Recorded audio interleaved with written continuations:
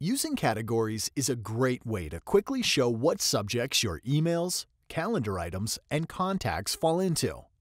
In the calendar view, you can see a variety of types of items that are categorized, such as business, personal, and finances. To assign a category to an email, right-click the message, Categorize, pick a category. When you first open Outlook, the categories are named generically by color. The first time you choose a category, Outlook will allow you to rename it. You can change the name at any time. From the toolbar, select Categorize, All Categories.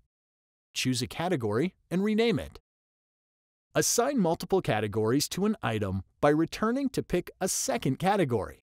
Right-click the message, select Categorize, pick the category.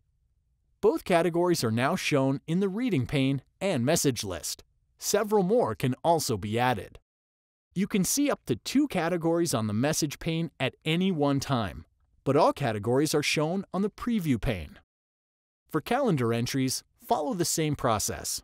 To categorize an existing entry, right-click the entry, Categorize, select your category. Adding a flag to an email allows you to set a follow-up reminder. First, select the flag in the message list. Then, select the message. Follow up, add reminder. Pick the time, date, and type of reminder you want. If you flag an item as a reply, you'll receive a reminder at the time specified. The reminder now shows in the reading pane directly under the subject line of your message.